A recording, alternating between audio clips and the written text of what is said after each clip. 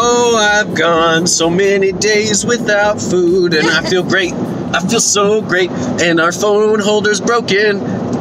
Bear with us for a second. Look at this. This is where the phone holder is, right?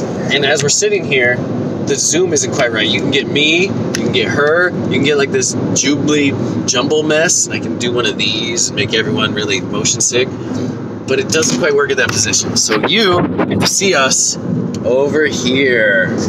Hey, how's it going? Do you want to not eat with us? We'll go out on a not lunch date. We have found the cure-all, the magic trick, the easy solution to all your diet health problems. It will solve everything.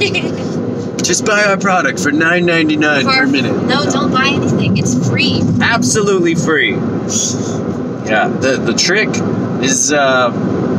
Actually, I would just like to say thank you to Mr. Cole Robinson for exposing me to these ideas. I feel like I owe some kind of gratitude to this person. He has coined the term the snake diet, and it's changed our lives completely. We talked about this a little bit in the first Fat Loss Diary, and maybe we're just going to expand on it a little more here for you, vlog style.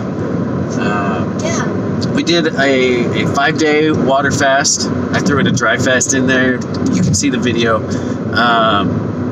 And then we did a little refeed, did another 3-day, did a few refeeds with some family stuff. Some people came and visited, and then we did another 2-day fast. And then after that, we followed that with 8 days of drinking and partying and celebrating because we had family over, baptisms, great celebrations. Vegas trip.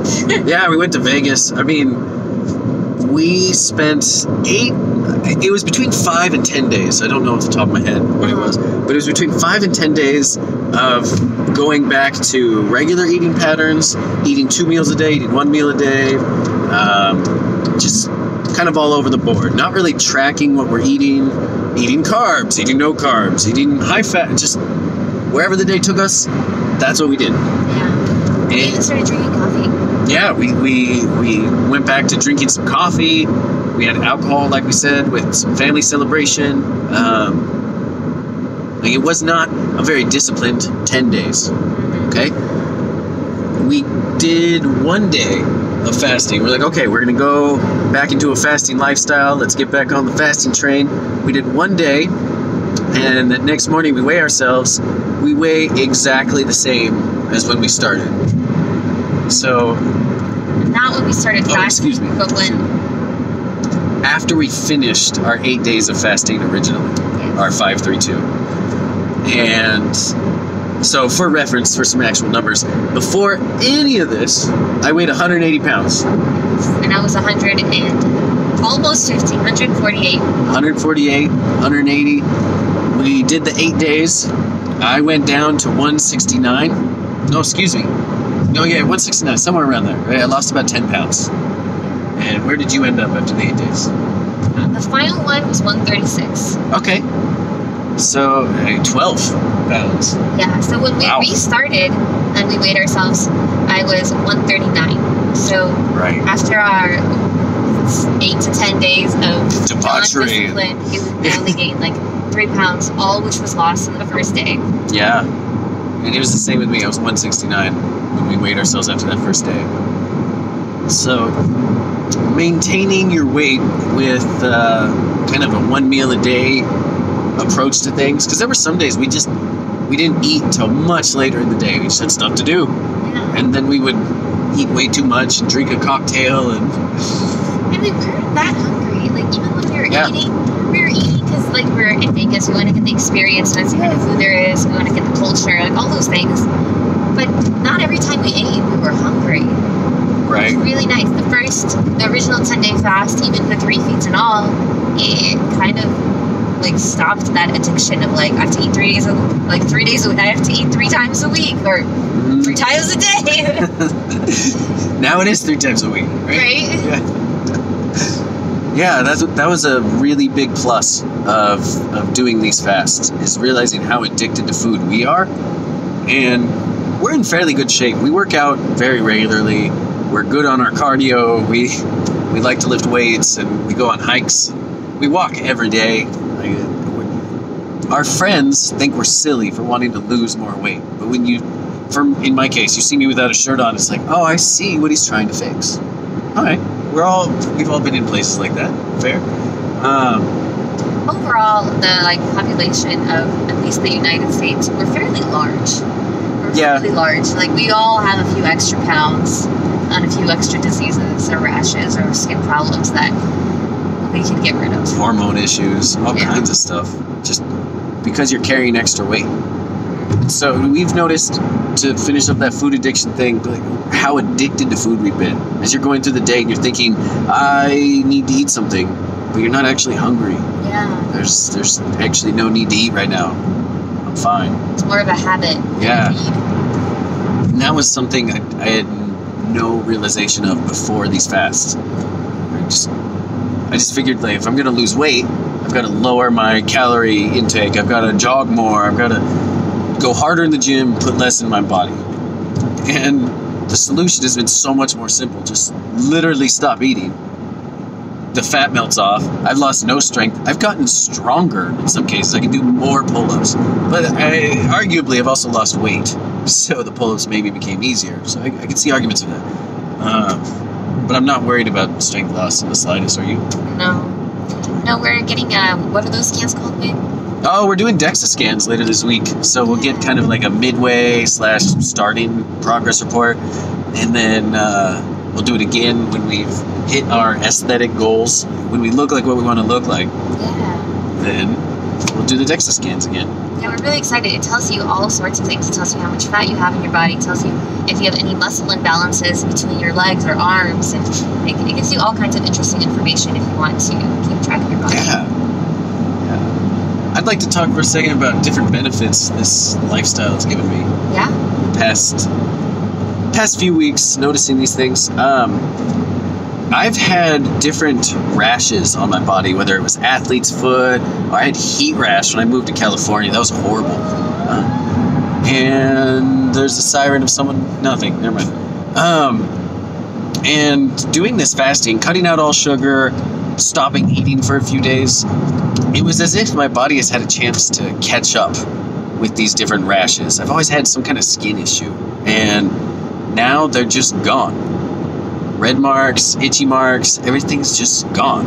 My skin's like, thank you. Gave me a chance to kick out the intruder. Everything's better. And I don't know, that's a huge blessing to me, because I've always just thought, like, you have athlete's foot, you're gonna have to deal with that. No, you can get rid of it with some care, maintenance, change your socks a lot, and give your body a chance to build its immune system up rather than digest a bunch of food. Have you noticed anything like that? So have you noticed any health benefits, per se, physical things? But my mind is more clear. I'm less anxious than I've been. Excuse me. I'm less anxious. I feel like I think more clearly. I get more things done in a day. Crazy focus. It's like I don't have to think about 3 meals a day and cooking and cleaning and whatever. It's like you're like, we're not eating today. Oh, look, I got my water. If you're not working out, 1 liter. I've noticed for me, drinking 1 liter of water is more than enough. We have hot tea, or we have cayenne pepper and lemon tea at night.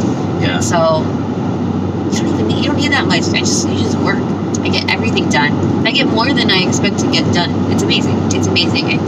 Mental health, incredible. Focus is through the roof. Yeah. It's amazing.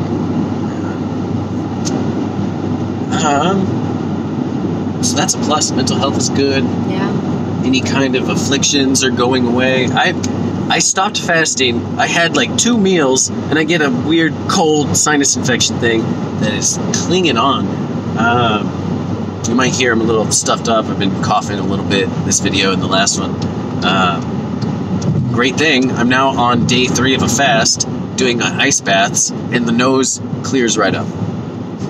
It's like my body was busy digesting food, doing our business trip to Las Vegas, and then I stopped feeding it.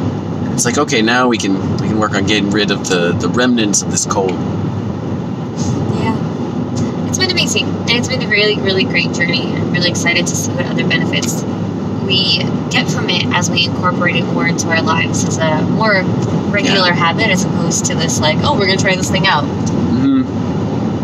I definitely want to make this a part of my life, because when we're eating on a standard American diet, not necessarily the contents of the food, but the timing, these past 10 days before the second fast, I don't feel as good. I feel thicker. I feel actually more sluggish. I feel more anxiety, like she's talking about. More worry over things, a higher stress level. I don't feel as satisfied with a meal either when we actually do eat. I don't know. It doesn't feel natural to me to be eating, not necessarily every day, but multiple times a day. It just doesn't work for me. I've noticed also is getting into our original 5-day fast. That was really hard. Yeah. It was really hard. For day 1 was like not so bad. I was at work all day, so it was really busy. So I miss meals at work anyway, so it's like it's not that bad. Day 2, I was so slow. I was so sick. I had no energy. I had this pounding in my head. Day 3, I was a little better. You were just not My day there. 3, horrible. Day 3, just sluggish. My body's like, what do I do? What do I do? But then day 4 comes around, we're both feeling great. All like this anxiety's all gone, and we feel more clear, more productive. It was really nice. Like the way we timed it was really well, because I work Monday through Friday, so our first day 1 was on Friday, and then the bad days were the weekend, so we got to like be sluggish, watch movies, chill out. Netflix and die. But then everything just got a lot better, and then I did the rest of the work week with no food, and it was like nothing. This time around, it was really easy. Like it was really easy to get back into it. Like no problems. I was a little sluggish. Would you say day 1, day 2? Day 1, we were a little sluggish. We also have to keep in mind we were driving back from Vegas, which is an 8 to 10 hour drive. Yeah. So that could also have to do with the sluggishness. Fair. I feel like day 2, I was a little anxious. My stress levels went way up for little things, like the light turned red while I was driving. I'm like, the world's terrible. And so I noticed that as a transition of getting into this fasting period now. But now, day 3, like I woke up as if I were a little child. I woke up like, it's all still here. It's another adventure I get to have today to explore. I was so happy waking up today. And energy levels. When we're fasted, say like now day 3, we're completely transitioned into eating body fat. I am so full of energy all day, and there's no spikes or crashes. Yeah, you never feel like, I need a cup of coffee to keep going. Never need caffeine, ever. You never need it. It's amazing. It's amazing. You get sleepy at the end of the day, but you're waking up at 6 a.m. and wanting to go to bed by 10. Like that's natural. And sleep is good. Sleep is so fulfilling. Yeah. I feel like I'm more rested. I'm getting better sleep. I feel like I don't need as much either. If I wake up and it's 4 a.m. or something, our birds outside our window, they love 4 a.m. They're a natural alarm clock for 4 a.m. But when I get woken up or I wake up to go to the bathroom or something, I'm not frustrated. I'm just like, I'll either fall back to sleep or I guess it's time to wake up. Yeah. No problem. Great. Like today we woke up before our alarm. It was really nice. So good. Very peaceful. And it's just what works for us. I think I'm going to speak for both of us, but I feel like our natural cycle is fast and then feast. And on those feast days, you can't get more than X amount of calories in, especially when you're starting. Like even if you sat down and you ate 4,000 calories, your body... You won't be able to. You won't be able to eat all of them if they're of a certain form. Like 4,000 calories of potatoes, good luck. Okay? But your body isn't going to absorb all of that. Your body's going to use what it needs and then go on with it. Yeah. You'll be fine. So it'll be very hard on one meal a day, one meal every 2 days. It'll be very hard to gain a bunch of weight, is what I'm guessing from our anecdotal experience of this 10-day Las Vegas craziness. Yeah. And that's a beautiful thing. I was worried we're going to go on this fast and then we're going to get off of it and all the weight will come back or all the health issues will come back or what have you, right? And instead, the weight stayed pretty much the same. The health issues didn't come back. No. 3 days of fasting. And I think the mental health stuff, it's like you have to train your body, right? So if I've trained my body for the last 26 years to be anxious, and now if I put like this fasting lifestyle, if I incorporate it into my daily routine or into my weekly routine or whatever we decide to do, and we train our minds to be less anxious, that, oh my God, the light turned red, not a problem. Oh my God, I stubbed my toe, not a problem. You know, like, even then, even during high meal times, your mind will be used to, it's not a problem, less anxious. It's a really good point. It's like you have to train yourself to be less stressed. Train your mind to react to things differently, really. You know, this should be mandatory, actually, for students. Anyone who's lived through bachelor's degrees, master's degrees, PhDs, anything so high stress for no damn reason and deadlines for just random, like no reason. No one in life will ever give you such crazy deadlines. They need to do this kind of stuff. Just to bellow out. So are you specifically talking about training yourself to be less stressed or fasting? Or both? Kind of both, because like what I'm saying right now is that we're training ourselves to be less stressed via fasting.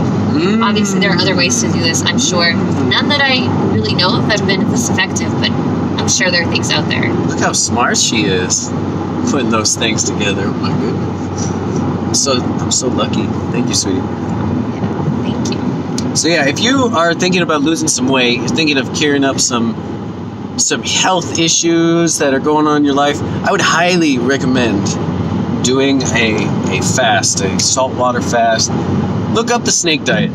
Yeah, let's add a link in the bottom. Yeah, I'll put that in the video posting, okay? Yeah, it's how to start for the dummies. Yeah, it's how to start for dummies. It's wonderful. Full disclosure though, Cole is very vulgar. Yeah, he's very vulgar. He does an incredible shock and awe kind of presentation where he uses lots of words that people might not find appropriate. He's very not PC. Yeah. and that's great. That's a wonderful thing because that's the message he's trying to send. It's like you need to use that kind of shock and awe routine to reach people. No more babying ourselves, you know. He tells you exactly what you need to hear, but exactly what you don't want to hear. I feel like it's a tough love thing. Yeah. We don't have a lot of tough love in society. So just take it with a grain of salt. Take a deep breath. Don't take it personally. Go listen to his words. Yeah, listen to what he's saying. He makes a lot of good points, even through the vulgarity. And I feel like that's something that's really lacking in our culture is this critical pulling apart of ideas where you can listen to someone and completely disagree with them or you can take offense from them, but if the message is good or it's something that you can work with, then you use that message. Yeah. People just don't do that. They write some people off or those are good lessons I think we've been learning through church and other experiences that all kinds we need to do that. Pull things apart. There's a car there. I'm just kidding. I tease her all the time with driving.